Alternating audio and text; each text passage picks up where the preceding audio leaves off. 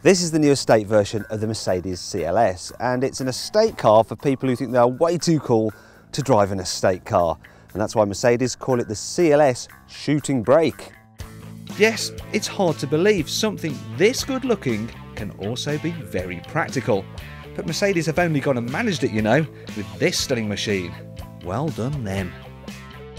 Now if you're wealthy and you have a dog, you're going to like this car because its boot is actually bigger than on most estate cars. I mean, if you look in there, you can see there's easily enough room for a Labrador, and you know how big and fat they can get.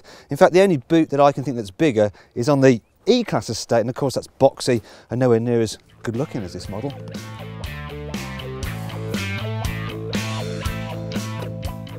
In the front, the Shooting Brake feels exactly the same as the normal CLS. The cabin is suitably posh and comes packed with plenty of gadgets to keep you entertained and safety kit to keep you safe.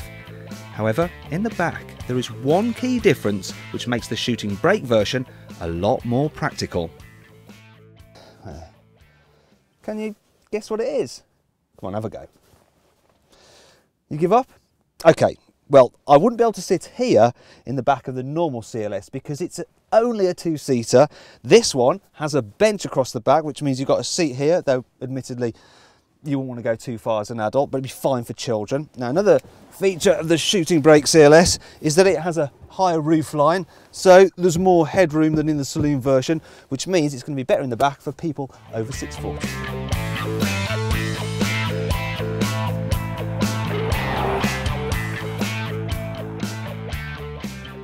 Thankfully, despite the slightly larger body and a smidge more weight, the Shooting Brake drives just as well as the normal CLS. It's got sharp steering, there's plenty of grip, and it handles well in the corners.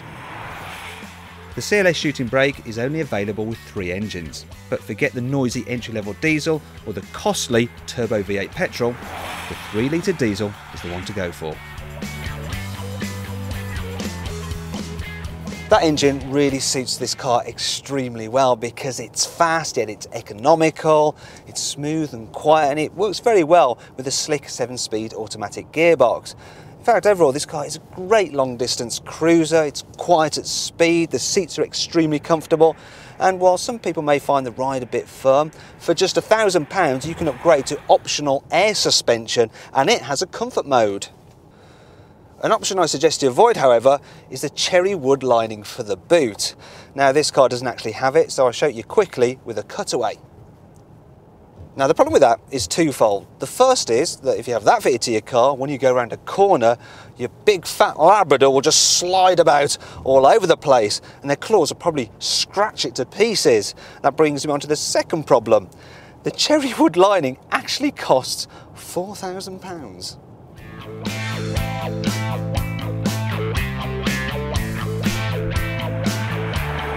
As for other problems, well, as I complain about with most Mercedes, the steering wheel is off centre, it's slightly to the left, and that means you can feel a bit twisted behind the wheel. It also comes with a foot-operated parking brake, which is just so old-fashioned, and if I'm honest, the rear visibility, it's not that great for an estate car.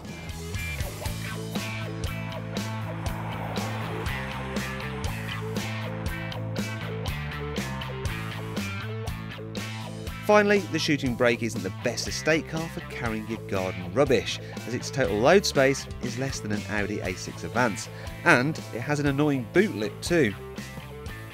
But let's be honest, you're going to look a lot cooler arriving at your local tip in this than you would in a normal estate car. But then it's not an estate car, is it? It's a Shooting Brake, which is completely different.